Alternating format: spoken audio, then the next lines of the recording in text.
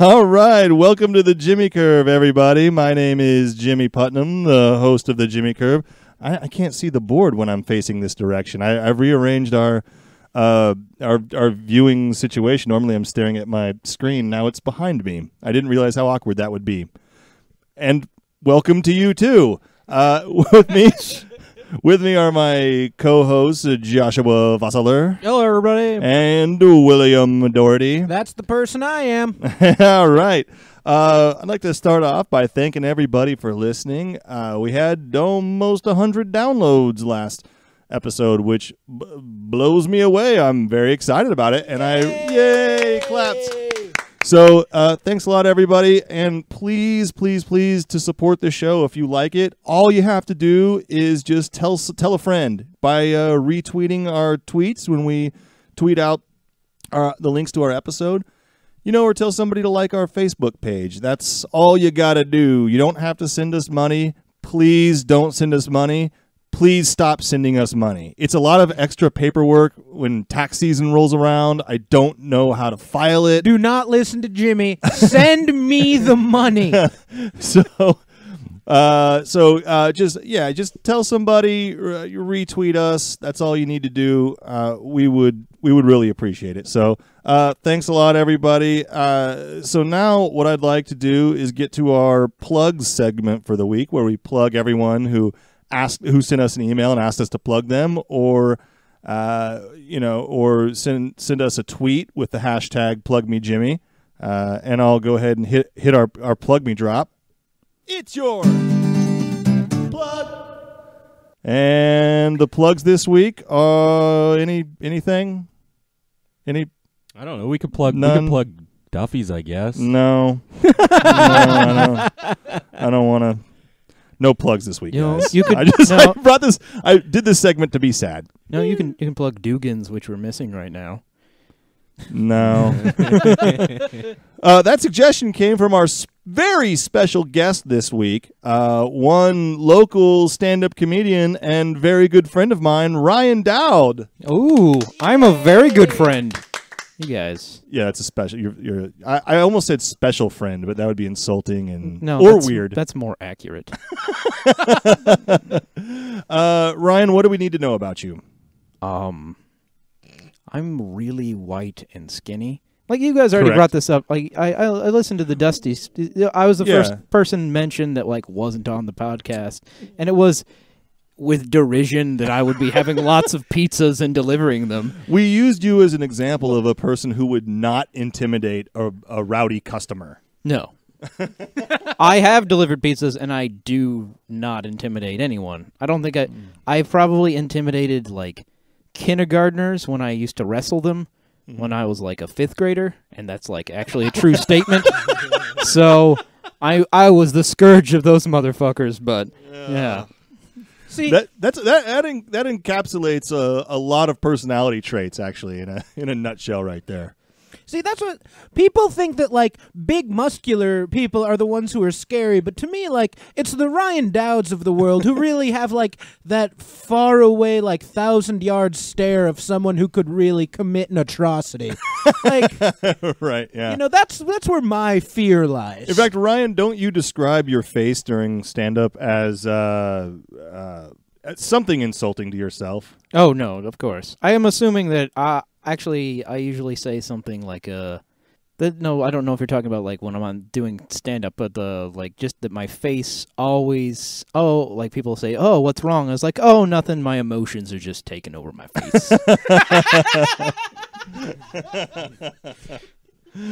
Fantastic. So, Ryan Doud, everybody. Welcome to the Jimmy Curve. We're happy to have you. The big news today, October 15th, when we're recording this, Wednesday, October 15th, the Kansas City Royals made the World Series. I know that 2 out of my 2 co-hosts don't really have a lot to say about this, but it needs to be discussed because this is a super interesting thing for 2 reasons. For 3 reasons, actually. The first is that I grew up a Kansas City Royals fan, and then I stopped watching baseball. First I stopped watching the Royals and became a Cubs fan, and then I stopped watching baseball entirely because the Kansas City Cubs will do that to you. Right. Makes sense. Even before the Cubs, though, the Kansas City Royals were terrible for almost 30 years.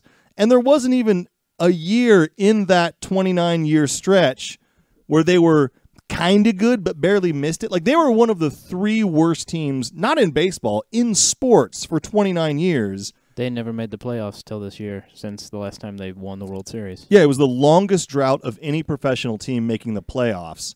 And now they have won 8 consecutive playoff games to make it to the World Series, which is a record, is an all-time record for consecutive playoff wins.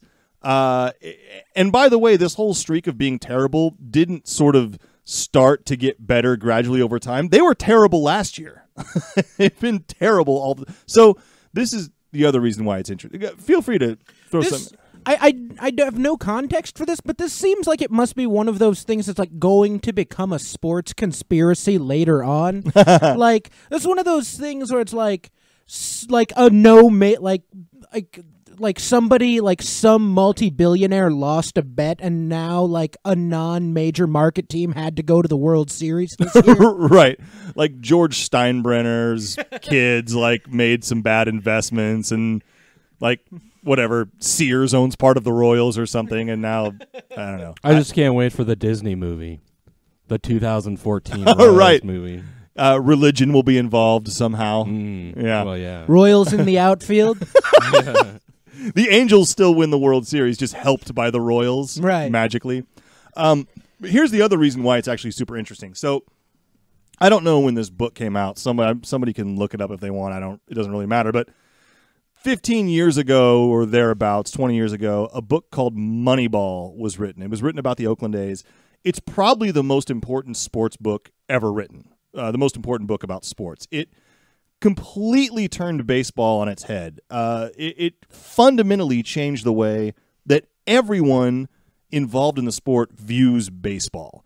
Views that people had held for 110 years suddenly went away for this new version of putting together a team, analyzing stats, determining how you put together a team and win, and build a roster. And since that book came out and everyone accepted it, first of all, the reason it's the most interesting is because it proved once and for all that the players of the sport don't know as much about it as stats nerds, which made me extremely happy. Like, basketball and football have not caught up to this yet, but at a certain point, they're going to have to acknowledge that people who play fantasy football know more about football than the players. That's Jimmy, but the Royals prove you wrong. And that's why it's interesting, because the Royals do everything wrong. Ever since this sort of new version of the game took over, it's all any team has ever tried to do. The Kansas City Royals are completely the opposite. Sabermetrics, which is the word that's the statistical system that a guy named Bill James invented to analyze baseball, says things like, you should never steal bases. The risk is not worth the reward. Well, the Royals steal bases all the time. Another thing he sort of statistically established is things like, over the course of a season, defense really doesn't matter. Well, the Royals have a huge emphasis on defense. Like, they play great defense. They steal bases. It's something called small ball. It involves things like bunting and sacrificing, which sabermetrics say you should never do. The most important part to success in baseball, according to sabermetrics, is power hitting, which the Royals do almost none of. Like, they have no power in their lineup. It's a complete anomaly, and it's very exciting. So, I mean, but if what you're saying is that, like, the Royals do the opposite of everything that is the new conventional wisdom, is that the thing that, like, propelled them to this incredible sudden success? Like, is it the game that, like, changed around them? Like, it's referred to as, like, the meta game. What is the environment that they're playing in like? Well, people are going to be talking about why this is happening for a long time. No one really has a definitive answer. But I do. Go ahead. Write it down. Throw it out there. The jocks were right. They're better at sports than nerds. Well, what conventional wisdom really suggests is that in a small sample size, which in baseball, anything less than like 30 or 40 games would be considered a tiny sample size. So for the 8 games in a row that the Royals have won, none of those statistics really matter. And all of the sabermetrics are based on things that happen over 162 games. Like if you never steal bases, that will equal this many wins over 162 games. But in a 1-game sample size, it really just comes down to individual plays and a lot of luck. Yeah. So the whole thing is coin tosses. It's like there's like a statistics professors that'll have an assignment and be like, okay, I'm going to give some of you an assignment to actually flip a coin 100 times and write it down, and then other people can make it up, and then they turn it in, and you can tell exactly who was the one that actually flipped it, because you get 10 heads in a row, and people that are writing it out was like, that doesn't sound right. I'm not going to do that, because the shit happens. And, well, there's a thing in baseball called the Voris-McCracken effect, which essentially says that when a batted baseball is put into play, whether it goes for a hit or an out is essentially random chance. It has almost nothing to do with the batter, which is why batting average is not a great statistical measure of the quality of a hitter. But in one game, if a hitter just hits a little bloop that lands in for a single, that makes a huge impact. So, but it's still just random chance. It's just that no team has ever been able to sort of do this for 8 games in a row before. I think as interesting as those things are, I'm still not interested in baseball. Like the thing is, it's really trendy right now to like the Kansas City Royals. Right. Like that's everybody who's like never talks about baseball is like on the bandwagon for Kansas City Royals, which I don't know. It seems like it doesn't seem Everyone sincere. likes losers now. Like, yeah, oh my God, they're winners now. I've always liked them. And there's also a whole thing like Alex Gordon went to the university, so like locally. Right. That's a thing. Well, it's like, is there that many Kansas City Royals fans, and they just been doing horrible for so long they haven't been talking about it, or it's just like, oh, this is the thing not like to the like. Cubs. They don't have just a bunch of people that sell them out all the time. Right. It's people that are all bandwagoning now. Kansas City is a good sports town. It's just that no sports town can survive a team that is that bad for that long. It's impossible. Like, one of the principles of Moneyball were really not even about winning at baseball. It was about getting people to come to games, because that was what the Oakland A's were trying to do, and that was the focus of the book, which was owners do all these kinds of crazy promotions to draw fans, and what the first thing they statistically proved was that attendance at games is 100% directly correlated to wins and losses. Like, if you win, people will come. If you don't, they won't. And that's true of almost anything but the Cubs. Kansas City has a thing called Bark at the Park, where you can bring your dog to the park. So you can have like one of the worst. A dog fight at a baseball game. That would be more entertaining than the baseball game. It would. Actually, I can't remember where it was. One time there was a man versus food that took place at a baseball park. Have you guys ever seen like the guy goes around and does eating challenges? Yeah. And there was a challenge where he had to eat this huge amount of food, and he had to finish it by the 7th inning stretch, I think, which I thought was super fun, and I always wanted to go find that. It was like a minor league game, but if it involves eating a bunch of food to win a prize, I'm in. They used to do that when they had the horse racing track here in Lincoln. They had it. Yeah. My ex-brother-in-law tried to eat a Navajo taco and failed miserably. And it was like they had cameras in his face, and it was like on the screens everywhere. It was great. Is there anything more satisfying than someone else's failure on a jumbotron? Very few. And I'm assuming you're specifically referring to the times on a jumbotron when there's like a rejected wedding proposal, marriage proposal. Right. Like that is the greatest moment of human failure ever when that happens, and I, with sick pleasure, watch them all the time on YouTube. And they never show all the married guys that are actually just like, why didn't that happen to me 20 years ago?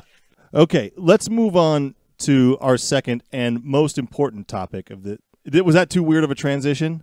I don't think so. All right, everyone's staring at me. Yeah. We're leaving this in. It doesn't matter. No, I think it was flawless until you mentioned that. Until you started talking about it. You were like, "Hey, look behind the curtain, everybody." I did kind of give away our Jimmy Curve magic secrets. Can I show you my wizard? Let's take another break. And we're back. All right, so here's the most important question I wanted to ask this episode. Is a piano a piece of furniture? Let me give this some context. I was playing a board game over the weekend, and the game was essentially a version of 20 questions.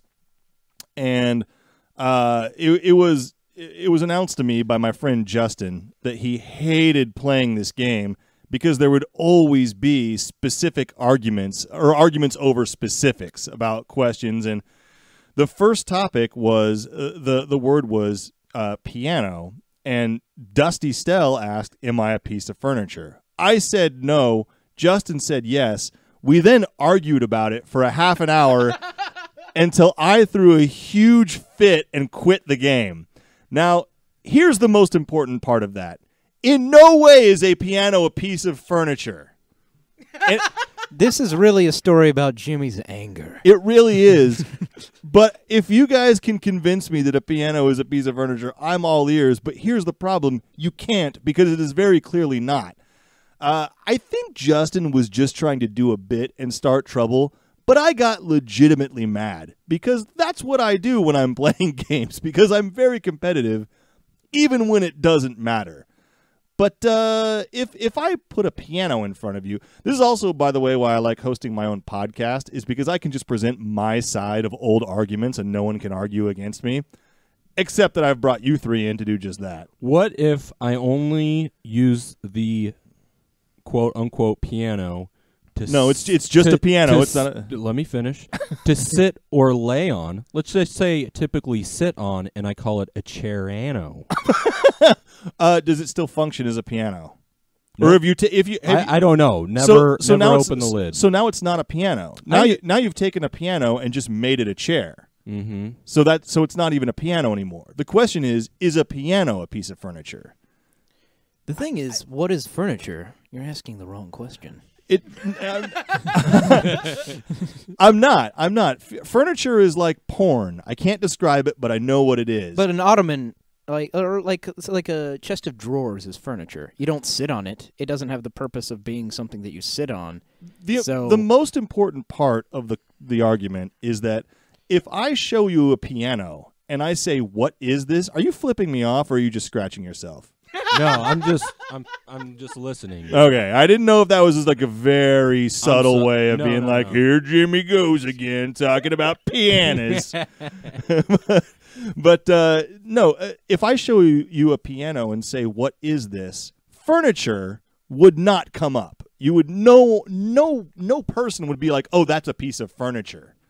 You would say that's a musical instrument. Depending on what kind of piano it is, you might say it's an antique or a decoration, but it's not a piece of furniture. In the context of the game 20 Questions, if someone asks, "Am I a piece of furniture?" you have to stop to consider it, though.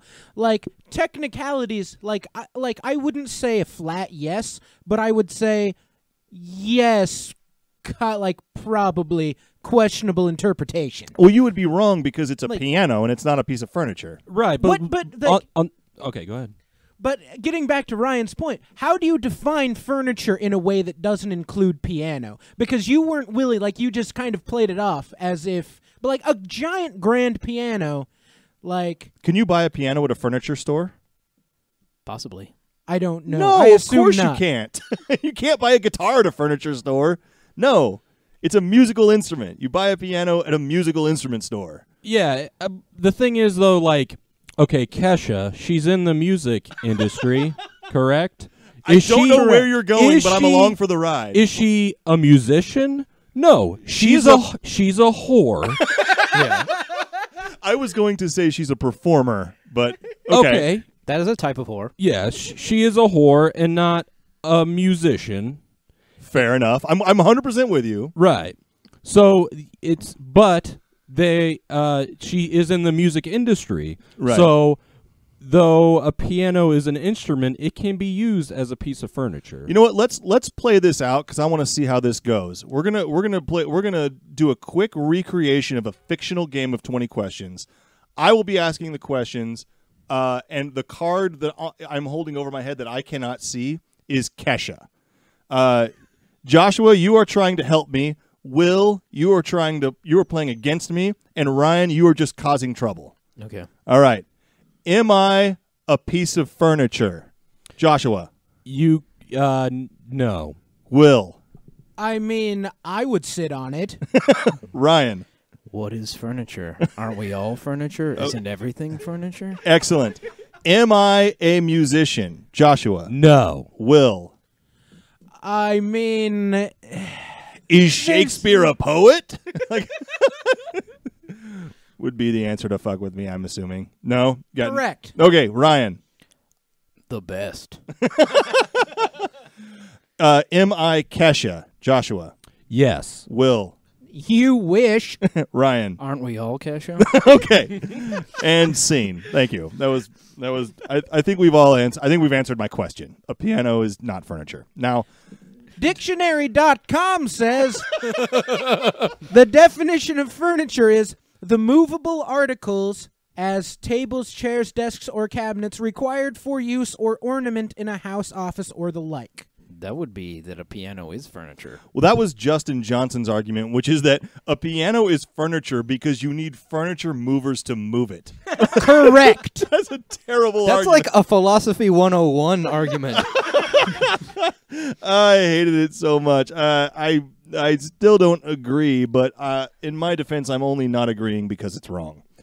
But it did make me think of all of the times in my life where a board game has turned heated because of my personality. That happens a lot.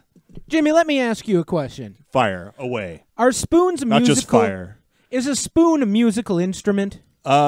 Ooh. You just blew my mind, William Doherty.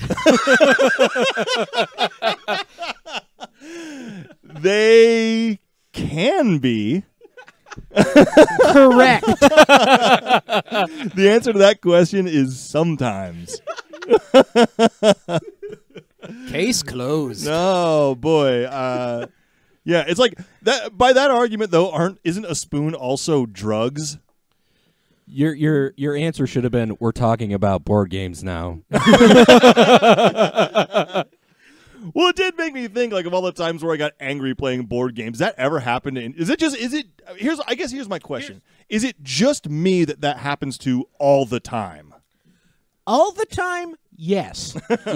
Sometimes, no. Like, I've had that argument on many occasions, but it was usually about a D&D game and and how we define like what move does what and why. Yeah, D&D lends itself to that. Yeah, that's like the fun part of I don't know D&D. about that. We had that argument a lot of the times over video games too. Like when a new video game would come out, like we used to play a lot of fighting games in college. We'd drink and we'd play Soul Calibur, and there was the occasional character who's just a little overpowered, and that was enough that we had to declare that character unplayable, which is basically our way of saying you're just better than me, so you can't use your best character. But that's My favorite thing about like traditional games is making it into like an adult drinking game. Like what's that? The one with you build the blocks and you knock them over. Jenga. Jenga. Yeah, they make like they do that with big blocks. I've been at bars where they play that, and then there's always the guy that gets so drunk he's like Godzilla, and he just comes in and he knocks over the whole thing. Like that's really fun. Why don't we do that with more games? There's shot chess and shot checkers. Yeah, but All what's funny about drinking Jenga is that drinking directly inhibits the one motor skill you need to play Jenga, which is having a steady hand. Right. Yeah. And for me, there's a peak where like 2 drinks steadies my hand a little bit, and then it gets worse. Like I'm a better pool shot 2 beers in, but 4 beers in, I'm certainly not. But we were talking about Jenga, and once again, I made it all about me. Sorry, guys. I was talking about Like what other games, like board games or traditional games, can you just make bigger and make more fun when you drink?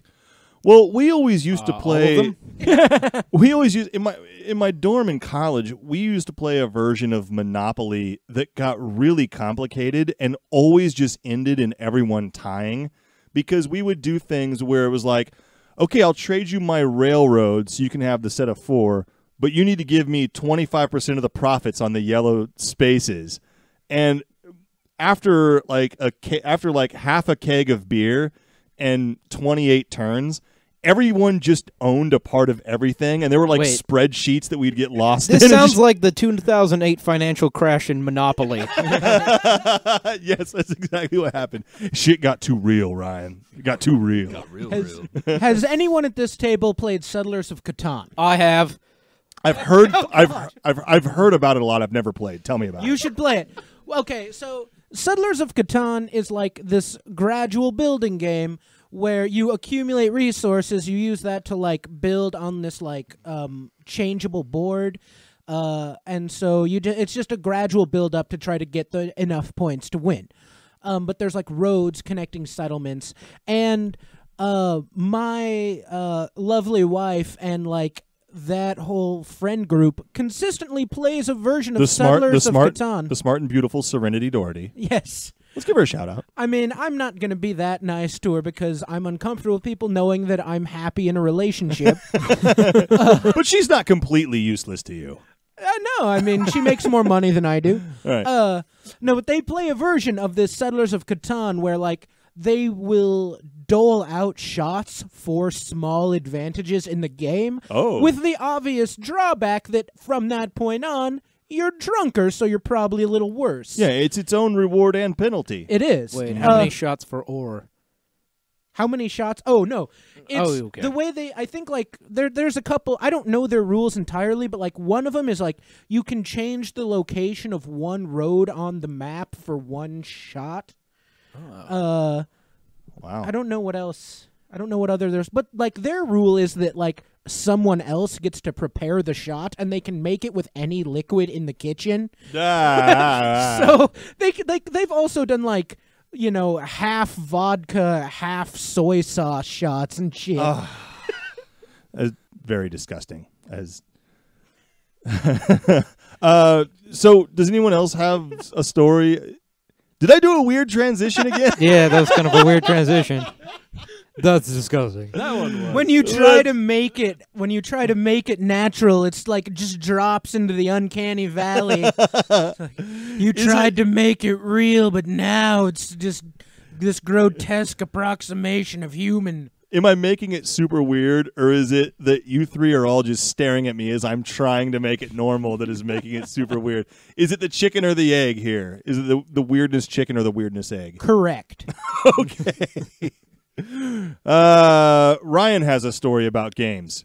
Well, I have a story about video games, and I think it speaks to one of your points earlier. I remember thinking I was the shit about video games when I was a little kid, and I went to an arcade that was by my parents had a timeshare in a condo, and there's this arcade section, and I was like, "Somebody play with me."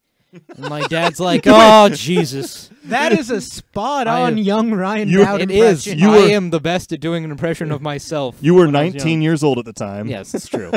And I was like, "Play, come on!" And my dad's like, "Oh God, okay, whatever." And it's Street Fighter 2. How old were you? Oh God, I have no fucking idea. Is Street Fighter 2 the game where you could just be M. Bison and fly across the screen? And Yeah, that's the one. And so Well, actually, Eb Bison was a boss character in the original Street Fighter 2. It wasn't until later releases where those characters were actually made playable. goddamn nerds. Point made. Game, set, match, Doherty. Jesus. Well, Well, sorry, Ryan. This is why Will's on the show. okay, but I I don't remember what character I played, but my dad played a character called E Honda, and Yes. Will verify that as a character. And then Ryan pointed at me because, like E Honda, who is the sumo wrestler, I'm also a fat white guy. It's true. And what he decided to do was just like smash the buttons, and he beat the shit out of me. That is an excellent strategy with E Honda because E Honda has a special move called the 100-hand slap. Exactly. where just His hand just smashing goes the up button- and down, and he just destroyed me. And I felt, I remember the rage. It was the first time like a tsunami of rage just entered inside of me and came out, and was like, "That's bullshit. You were just button mashing." I didn't know what button mashing was, but I said it that day. Fantastic. Anybody else have an angry board game story before we move on? Yes, I take issue with categories. I've gotten in arguments before. Remind me which game that is. That's the one where you roll the die with all the letters on it, and a letter comes up, and then you have a list, and it has to start with the same letter. Yeah, that game also. I can see that game getting heated. Well, the problem is you play with. That is the game I was expecting when you said you got into an argument about whether or not a piano was furniture. Oh, okay, yeah. Because that's what it should be. Like, Yeah. I need furniture that starts with P. Exactly. Right. It's stuff like that, or it's like if if it's B, if it's like something where they just like add a color because it's the letters R. Right. So like Red chair. yeah, something that flies in the sky. Somebody's like a red kite. Right. Yeah, that doesn't. You can't do No, that. but that's very clearly a wrong answer. And someone arguing that it's a correct answer is just very clearly wrong. I agree, but I played with a particular person who always did that all the time, and you would just give her points because it's like not worth arguing about. You know what I mean? Yeah. Yeah, board games get exhausting like that, especially when drinking is involved. Oh, that's how other people feel about it? Because, like I said, that's supposed to be the fun part of board games, I thought. Especially categories. The funnest part about categories is coming up with something stupid and then seeing if you can convince other people to agree. See, this is a thing. A lot of friends I have from college and like who are still live in the Kansas City area are very hardcore like gamers, very into board games, very into tabletop gaming, role-playing games, all that stuff. And they definitely carry an attitude with them where part of the game is arguing about the rules.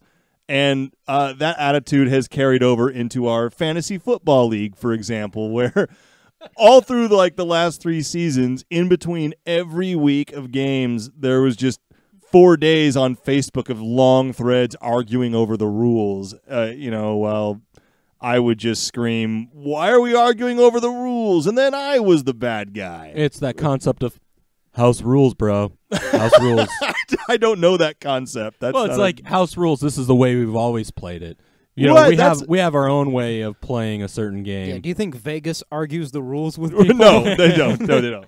But that's like my fundamental view of life is like do the best you can within the certain rules set. I don't like people who argue that we should change a law to make it life easier for them. There are things that are certainly fundamentally unfair that need to be addressed, like certainly everyone should have the right to vote and all that kind of stuff. But I'm mostly talking about like tax laws and stuff. Like everybody thinks that they should pay less taxes and everyone else should pay more, instead of just trying to succeed. So as the 1%, you really feel like you shouldn't be paying us so many taxes is what you're trying to say, Jimmy. They're coming after me again for that. Sorry. For our listeners, Will thinks everybody who has pants without holes in them is in the 1%. So, but not really. I've decided I'm no longer going to take offense at that. You shouldn't. I almost killed Will with that. It was very funny. Oh, I was like, I thought, is this it? Is this when Will's gonna fall over dead? All right. Any rebuttal? I don't even remember what we were arguing about. Let's do some news. Should we talk about? I was just going to say that these pants don't have any holes in them, but I remembered that they do because it's in the pockets because my change keeps falling out. The ultimate expression of poverty. Change slipping through your pockets. All right. Let's do a couple of news stories with Joshua Vossler. Joshua Vossler news. Hello, everybody.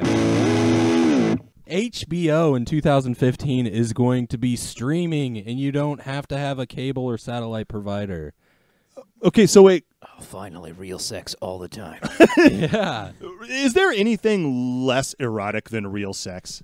Yes, your grandparents fucking in front of you. I would argue that one, but that's for personal reasons. Okay. Wait, no, it's like I actually currently have HBO, being in the 1% of pants with no holes in them. Correct. Does that go away? Do I not like? Will you not have that, or would it be useless? Or Well, that's the interesting thing that they're kind of like, well, you know, HBO's kind of catching up with Netflix and Hulu and YouTube and stuff, where you know, it's cheaper to get that service. Yeah, I think eventually, it's all going to go to that. It's all going to just be internet based. There's not going to be cable or satellite anymore. At what point? This is my specific question. At what point do jackbooted government thugs kick in my front door and arrest me for giving out my HBO Go password to like all of my friends? Well, Jimmy, Like how much time? they thought it come for you. Oh, they've infiltrated our friends. Wait, why are they German? You said jackbooted thugs. Oh yeah, I don't know what that term means, to be honest. I know. Well, really? Because you're a Jew, quote unquote. Right? Yeah. Well, I am a quote unquote Jew. Like I am technically a Jew, but not really. I just had a great idea for a future movie. It's the Jimmy List, and it's everybody that Jimmy let have his HBO Go. It's like Munich, where Eric Bana's just hunting down the people I've given out my list to. Yes. Well, I mean, like Netflix right now, I mean, they make a lot of money, and everybody shares their username and passwords for that. Now, this is a new thing for me. I didn't realize that like Netflix was something that you could share with other people, but that's common? Well, yeah, it's just a username and password. It's Yeah. 5 devices, though. It's up to 5 devices. Yeah. Yes, which HBO does the same thing, right? I think they don't care. Oh, they As don't. of It's now. like They're unlimited. going to It's not- change the model if they're doing that, though. Netflix Yeah. does not limit you to 5 devices. That's what they say. I have more than 5 devices that I own that can play Netflix. Yeah, I was thinking the same thing. Like my phone, my wife's phone, my 3DS, my wife's 3DS, like 4 different video game consoles, and they all like are usable on Netflix. Oh, who's the It's- 1%? Jesus Christ, you fucking hoarder. Yeah. Tell us about how many 3DSs you have, rich guy. Yeah. That's not a major wealth. 2. Well, this is interesting, though, because a good, like, HBO did sort of lead the serial television revolution of, hey, like, these, like, TV shows can be good. you Right, know? and I think one of the reasons too is like they're like, oh shit, because Netflix is coming out with original shows that are really good. Yeah. And you know, they're competing against each other, so HBO's like, all right, well, we need to have a streaming service, a standalone streaming service. just to everybody's doing compete. that. Yeah. Like, Amazon is coming out with their own original content. And rightly so. I mean, you're going to be able to get what you want then. I mean, cable and satellite, the vast majority of what you're paying for, you're not watching because it sucks. Right. Josh, you're just so wrong. When Comcast merges with Time Warner, all will be perfect. Oh, who's in the 1% now? I don't know. That doesn't even have anything to do with. Still Jimmy. It's still me. It's still me, guys. All right, let's do another story. All right. Let's see here. Science. Oh, that still exists. Science is big comeback, right? Science. I think it's fair to say that I fucking love science. Yeah, isn't that a web? So is Yeah, I know nothing. Science fiction becoming science nonfiction? Ooh, Yes. now I'm on board with this. NASA about 12 months ago was studying a way to induce long-term sleeping up to 6 months. In the idea that eventually, like to travel to Mars, people can just like sleep, Right. and they do it by sticking a tube up your nose into your I don't like cavity. I'm uncomfortable. Ugh. And they This took a turn. and they pump in cool air, right, which lowers your body temperature by 10 degrees, right? And then they also dope you up to prevent you from like shivering and becoming hypothermic. Right. But you're supposed to do that for 6 months apparently, and you're going to be able to get to Mars. My thing about this is I want that on my next flight anywhere. That's true. Now, This is also how Michael Jackson died and how Khan Noonien Singh almost destroyed the Enterprise multiple times. Nerd. am I like maybe I should be more impressed here, but am I wrong in thinking like, oh wow, NASA just invented the coma? Am I missing something? Well, they said they do something similar now in the medical field, but it's not for 6 months. It's for Right. a short amount of time. Right. But they're basically studying, can you do this long term? I also it raised a question in my head is like, do you not shit anymore or pee or Yeah. like, So this isn't. Yeah. It doesn't sound like You're they're just going on into. auto colostomy bag or something. I don't know. I'm sure you have a cath. I'm sure they'd have a catheter. Yeah. I mean, I think the idea is like, like You're not in stasis. they cool you down so much though your body just slows down. Maybe you don't, I don't know. That's so Still weird. 6 months you got to shit. Yeah. You would think. That you'd be backed up. I thought for that sure. NASA was trying to recruit people to possibly go to Mars that were kind of older and or had like weren't going to come back for the return trip. Like is a what like it was. like Ebola patients. Yeah, well, no. I just what kind of state what is the state of affairs of the United States when we're competing with India to the race to Mars? It's like it doesn't like what's going on here? Right. Yeah. I don't know. I do think it's interesting though. I mean, you're right in the sense that why can't they just knock us out for a plane flight? I mean, I'd love it. you can do that by decreasing cabin pressure, right? I don't know. It's it's worth the risk of maybe like falling into a coma and never waking up compared to like Are you like, afraid a of flight. flying? I'm not Because I am terrified of I'm flying. not afraid of flying. I hate the experience of flying at all. I hate every single person in that plane. Yeah. I almost wish, if it wasn't for me dying, I wish the plane would crash. That's how much I hate everybody on the plane. I hate it. I panic so badly on flights that Mary always jokes that every time we travel anywhere in a plane, she ends up with a crushed hand because I have a total phobia of it, but it's not so bad that I'd prefer to drive my car for 18 hours somewhere. Like I Right. still fly, but I usually try to enter a self-induced coma with alcohol or something of that.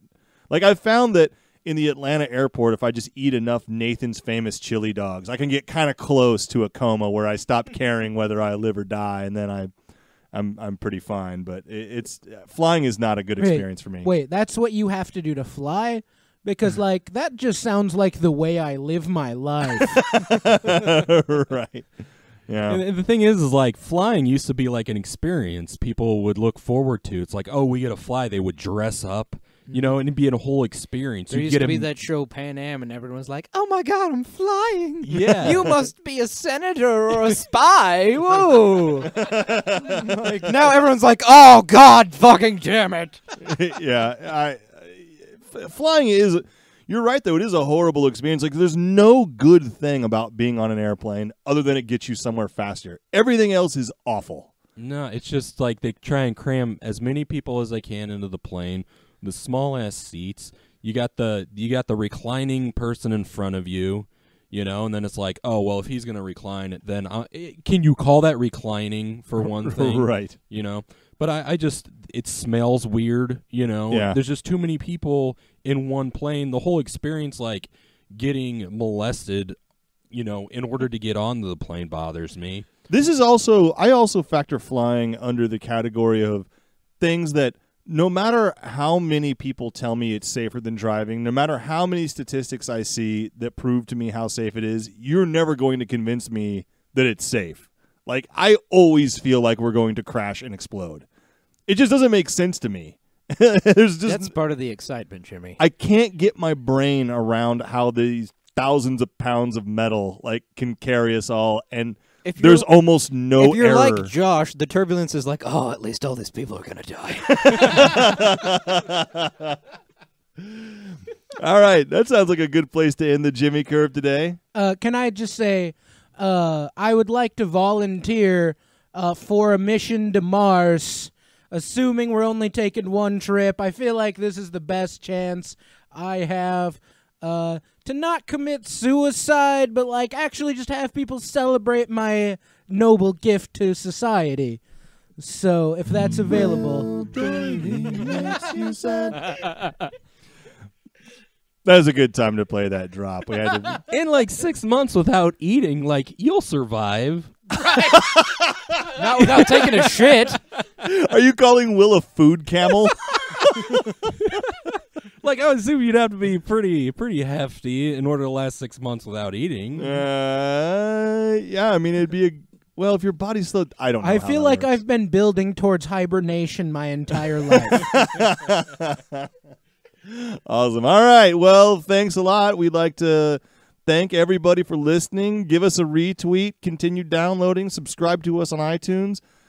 Send us an email for show topics at thejimmycurve@gmail.com. For example, John Tom this week suggested a show topic, Will Doherty's likely steroid-induced calf muscles. Will, your response? His jealousy is so transparent. It makes me sad, frankly. John Tom, keep reaching for the stars. Okay? Don't give up. But just remember, as much better as much better as my calves are than yours, I am still 1,000 times more proficient at comedy. Oh, man. Guys, shit just got real. Follow John Tom on Twitter at 1980star. Yeah, all right, hold on. Let's give him one of these. I didn't get that whole thing in there. It's fine, whatever. We'll edit it out and post. So that's our show. Follow us on Twitter at the Jimmy Curve. Whatever. Join our Facebook page. I'm exhausted. For my co-hosts, I would go like ahead. to. I would also like to thank our sponsor for today's episode. That's right. The new Taco Bell dollar menu. That's right. Remember, less than $1 for all the diarrhea you can eat. I feel like the Taco Bell dollar menu slogan should just be "Will loves you." Will's always gonna love you. So for my co-hosts, Joshua Vossler and Will Doherty, and our special guest, Ryan Doud. one more time with a little more energy. Ryan Doud. Now angry. makes you sad. Ryan Doud. Now condescending. Ryan Doud. This has been your. That was the first one. This is your host Jimmy Putnam saying thank you for listening. Good night.